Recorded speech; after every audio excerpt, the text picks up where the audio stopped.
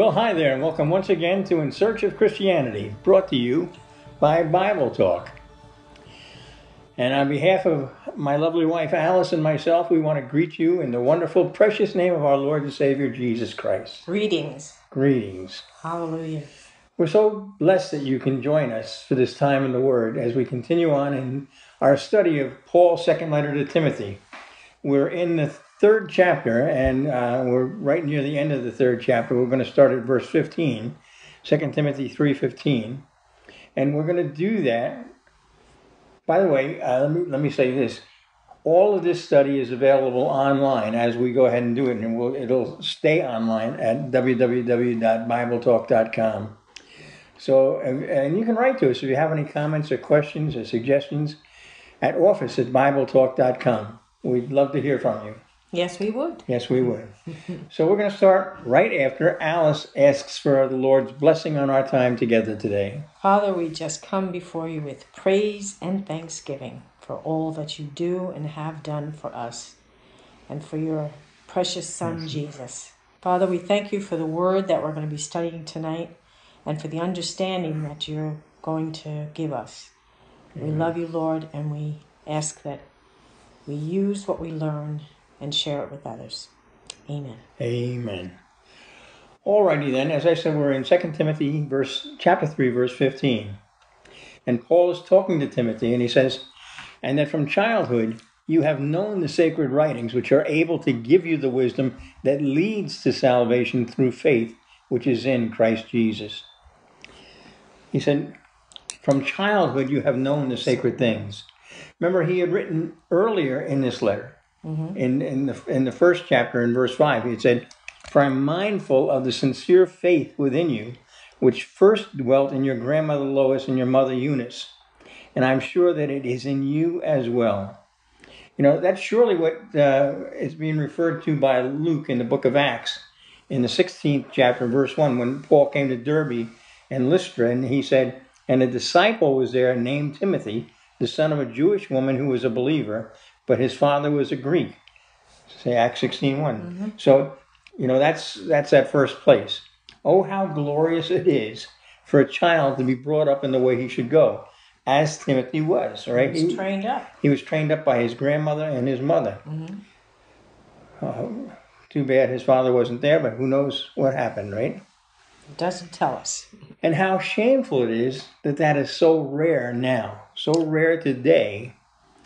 And it should be. It should be so common for children of believers to be brought up in the ways they should go in the Word of God, all right? I mean, think of the foremost command, and it is the foremost. A man came to Jesus and said, "Tell me, what's the foremost command?" And Jesus quoted from Deuteronomy 6, verses 6 and 7. "These words which I am commanding you today shall be on your heart. You shall teach them diligently to your sons, and shall talk of them when you sit in your house, when you walk by the way, when you lie down, and when you rise up." In other words, you're supposed to be teaching this, and this is primarily directed to the fathers, by the way. Be directed so that they're hearing the Word of God, being brought up in the Word of God from the earliest times. In everything. In everything. Because as Peter said, the Word of God is not just about religious stuff. No, it's life. It's everything pertaining to life and godliness, okay? So that's so much better than sending children off to government schools to be trained in the ways of the world. After all, it says here that these sacred writings, the Word of God, lead to salvation through faith, which is in Christ Jesus. I mean, I know so many Christian parents. They're wondering, well, why did my parents... Did you bring them up in the Word? Did you? Did you train them in the Word? And not only that, did they see the Word at work in and through your life? Because you know it says, by the mouth of 2 or 3 witnesses, what comes out of your mouth has to be confirmed by what you walk with your feet, the action that you take. You have to live it. And listen, let me just tell you this, and I know this is true here in the United States. I'm very intimately aware of that. And I know it's also true in the United Kingdom where we minister a lot. Your children are not going to hear the word of the cross, the power of God, in a government school. And it's very unlikely they'll hear it in a religious school. Sad. But it's true. Peter, I quoted Peter a minute ago, but in 1 Peter 2, chapter 1, verse 23, he wrote, "For you have been born again, not of seed which is perishable, but imperishable. That is through the living and enduring Word of God." The imperishable seed. What's a seed do? A seed brings forth life. After its own kind. Isn't that right? Absolutely. Well, you better be. Once a seed is planted, it has to be cultivated. It has to die. Well, you need to be cultivating the Word of God in your children, mom and dad and mom. All right. All right. So why? Let's move on to the next verse because this is where I really wanted to spend time. 2 Timothy 3:16. All Scripture. I'm reading from the New American Standard. All right, and I'm going to talk about that in just a second. All Scripture is inspired by God and profitable for teaching, for reproof, for correction, for training in righteousness. All Scripture is inspired by God. Well, the King James says all Scripture is given by inspiration of God. The English Standard Version, which is another essentially literal translation, uses the phrase, all Scripture is breathed out by God. But in the original Greek here, it says, all Scripture is God-breathed. The Greek word is theonoustos, all right? It's God-breathed. It's the very breath of God. And the importance of this distinction, that it's not just inspired, but it is literally God-breathed. You can't overstate the importance of this. We just read that we're born again by the imperishable seed, and that is the living and enduring Word of God, right?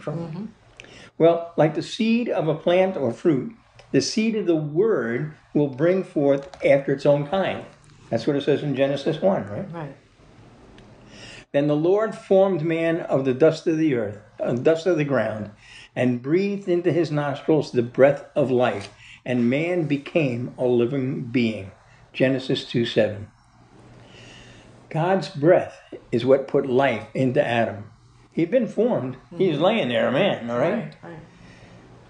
But there was no life in man until God breathed life into him. And you know what? You and I were dead, walking in our trespasses, our sins. That's what it says in Ephesians 2:1. The Walking Dead that you see on television is such a big deal. You know what? That's an inkling of truth. Yes. Because if you don't have a relationship with God the Father through the atoning work of Jesus Christ, you are dead. It doesn't matter what you look like. It doesn't matter the fact that you're walking. You are dead. You're dead in your trespasses. You're dead in your sins. And it says in Ephesians 2:17 and 18 that he, talking about Jesus the Word, came and preached peace to you who were far away and peace to those who were near.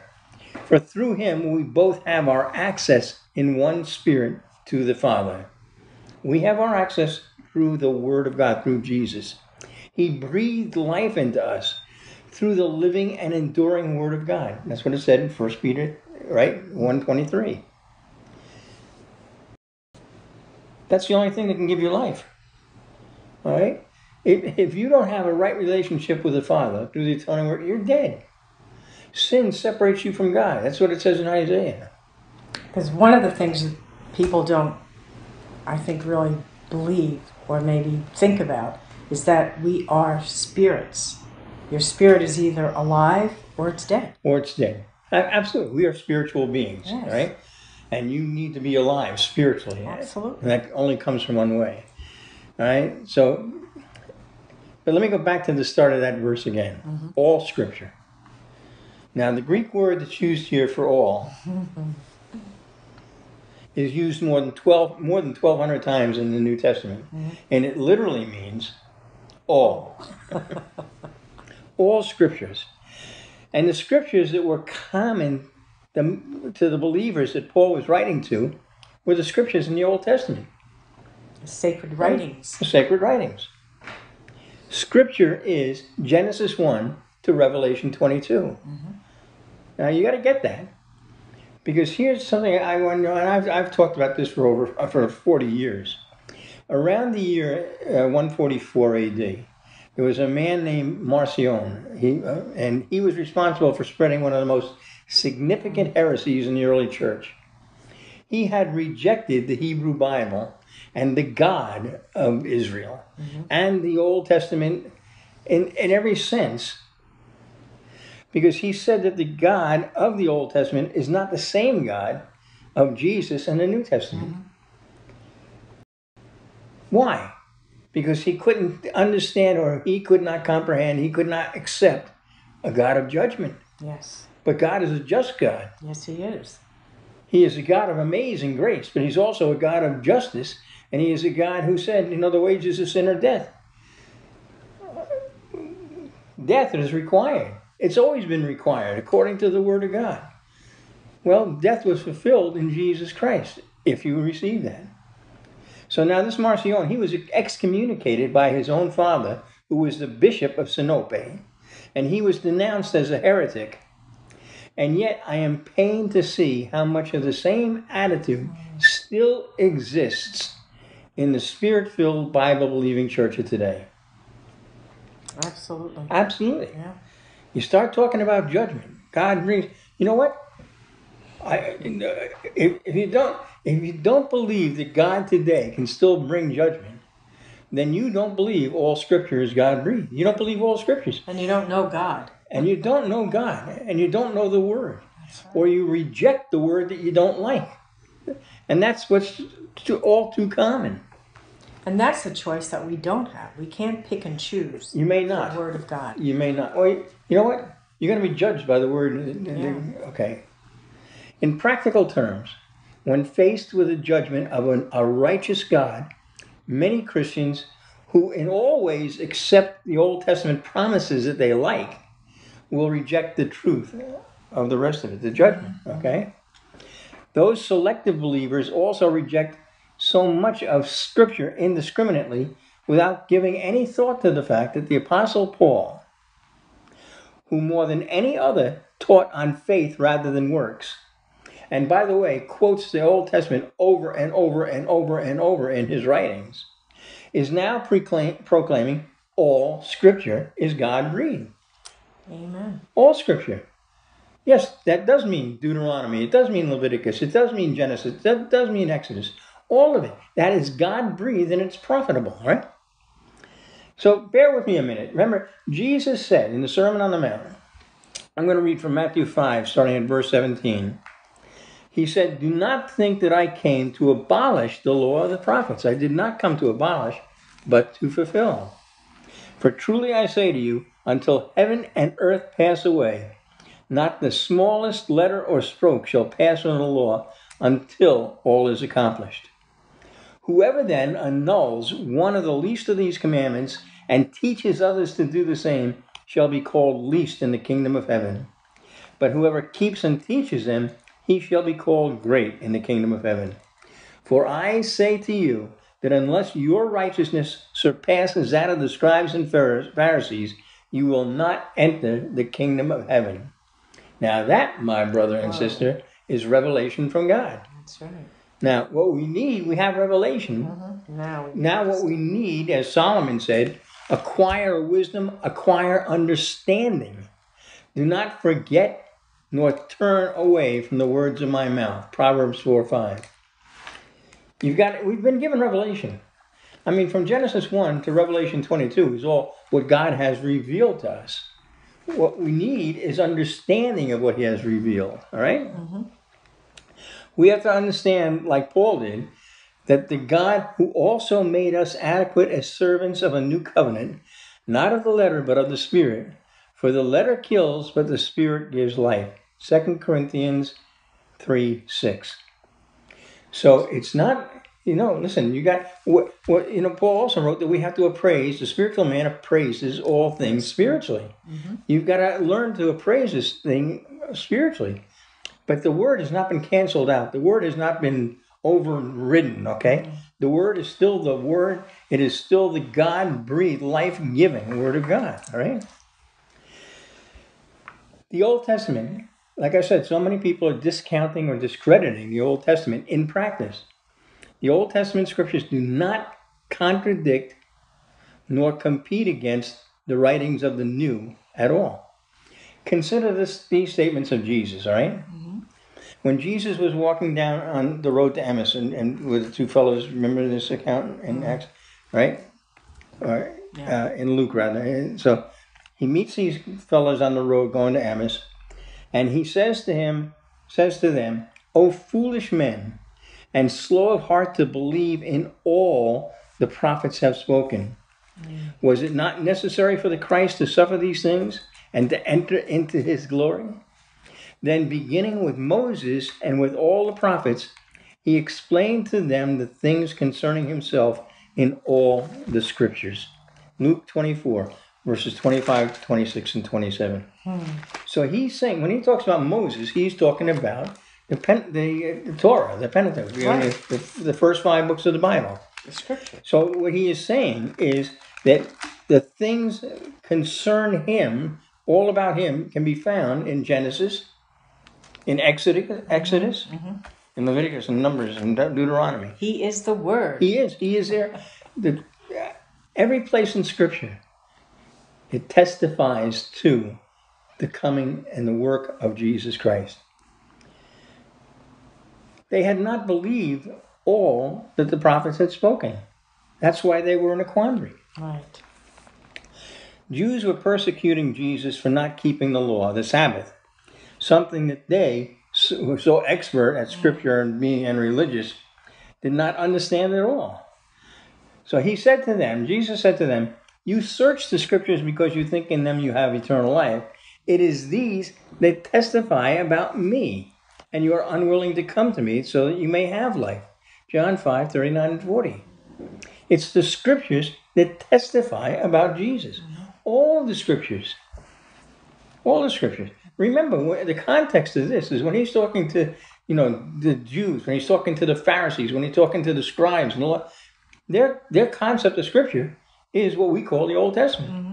And yet Jesus is saying, you don't understand it because it all testifies of me. It's his story. All Scripture, amen. All Scripture is the life-giving breath of God. Even the parts you don't like. Mm-hmm. Even the parts you don't like. What's your favorite verse? You have a favorite verse? Why do you have a favorite verse? Well, why do you have a favorite verse? Every single one of them is God-breathed. Now, I understand that, what happens is there are Scripture verses that have greater impact in our life when God speaks them to us in a timely fashion, right?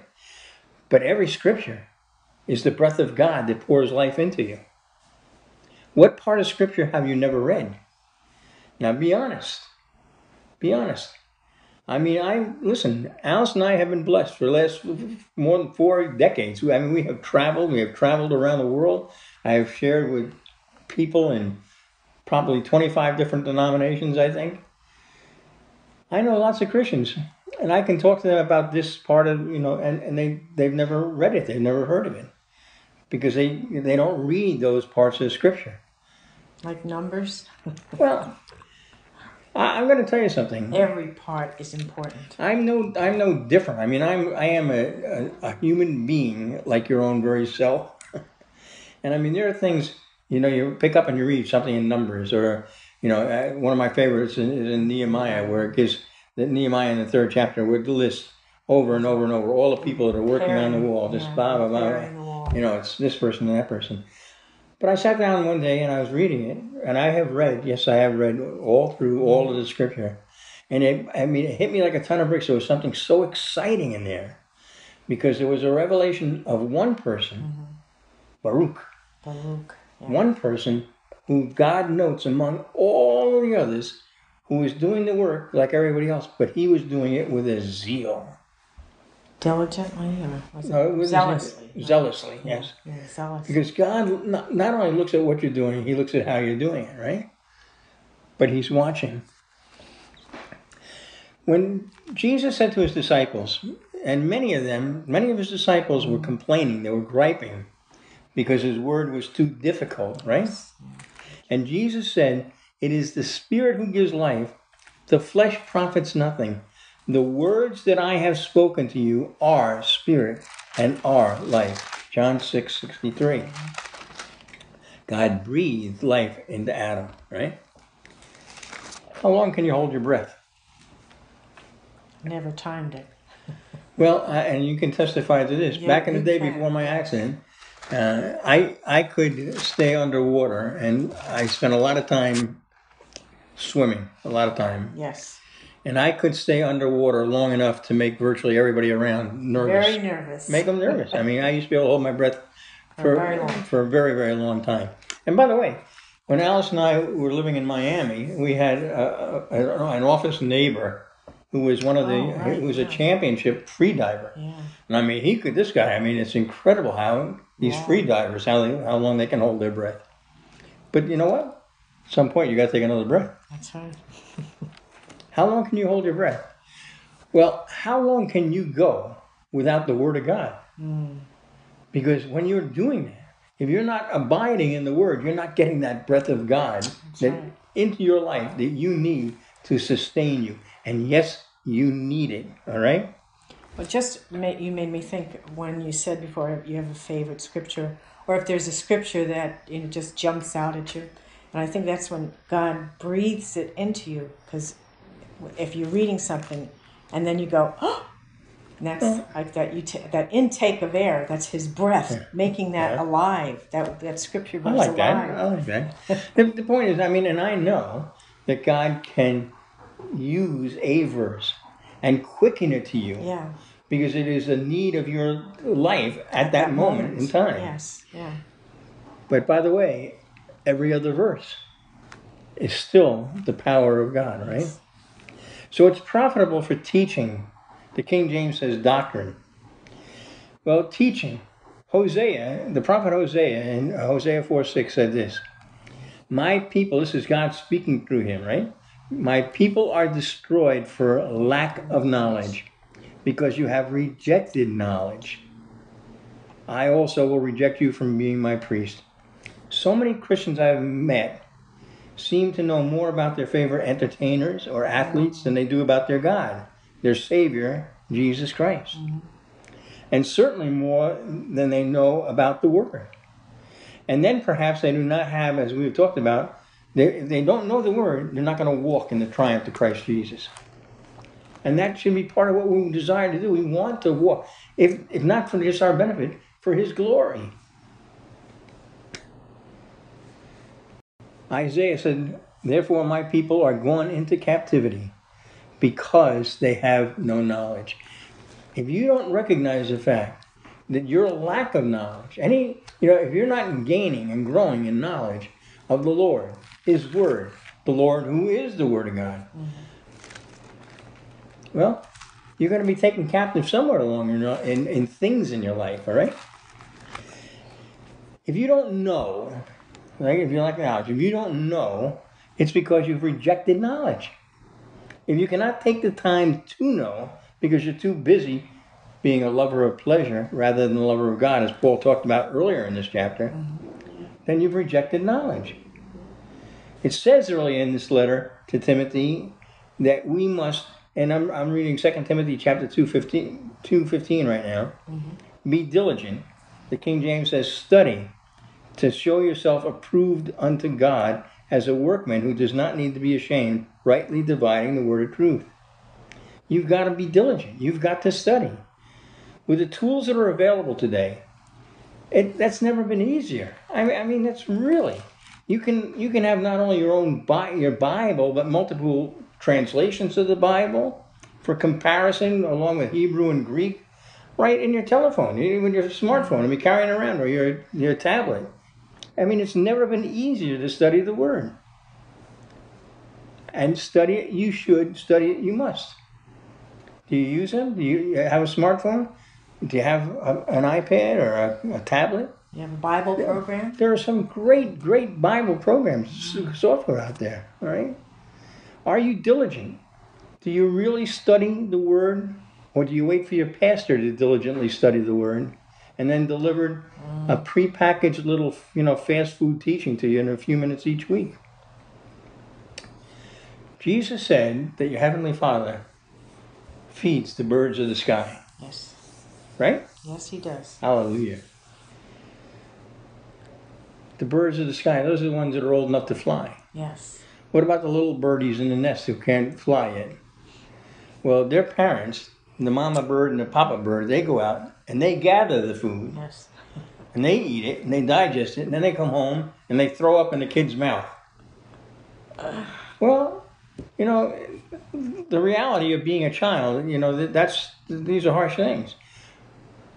But you shouldn't be waiting for a pastor to go digest the food and throw it up in your mouth. Yeah. You got to get in, you got to study, you got to be in the Word, you have to abide in the Word, all right? Jesus said, we're no longer to be children. Well, this is Paul. We're no longer to be children, tossed here and there by waves and carried about by every wind of doctrine, by the trickery of men, by craftiness and deceitful scheming, but speaking the truth in love. We are to grow up in all aspects into him who is the head, even Christ. Ephesians 4:14 and 15. For everyone who partakes only of milk is not accustomed to the word of righteousness, for he is an infant. But solid food is for the mature, who because of practice has their senses trained to discern good and evil. Hebrews 5:13 and 14. You have to do this. You have to train your senses. You have to grow up. You have to exercise. You have to practice. You have to train your senses. These are the perilous last days. Don't just read the word once in a while. Abide in the word. Continue in the word. We were just warned a few verses earlier in this letter where Paul wrote to Timothy and said, but evil men and impostors will proceed from bad to worse, deceiving and being deceived. That was here in 2 Timothy 3:13, right?